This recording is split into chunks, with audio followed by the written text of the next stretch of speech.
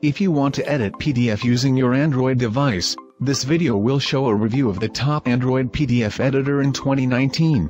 First on the list is the Foxa PDF Reader and Editor. This is a free mobile PDF editor which is available at Google Play Store. Currently, the app supports all Android 4.0 version and up.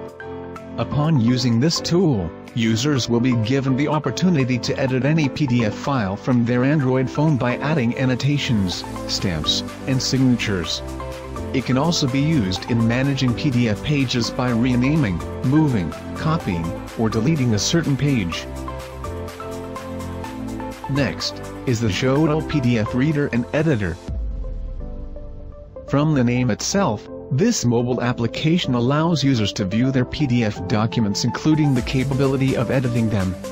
Users will be able to add annotations, shapes, highlight, underline, and strikeout. Merging and splitting, and rotating PDF pages are also provided as well. Moreover, this PDF editor has added functions like signing and filling of PDF forms, creating or converting new PDF doc, and a file manager. Last but definitely not the least is PDF Extra.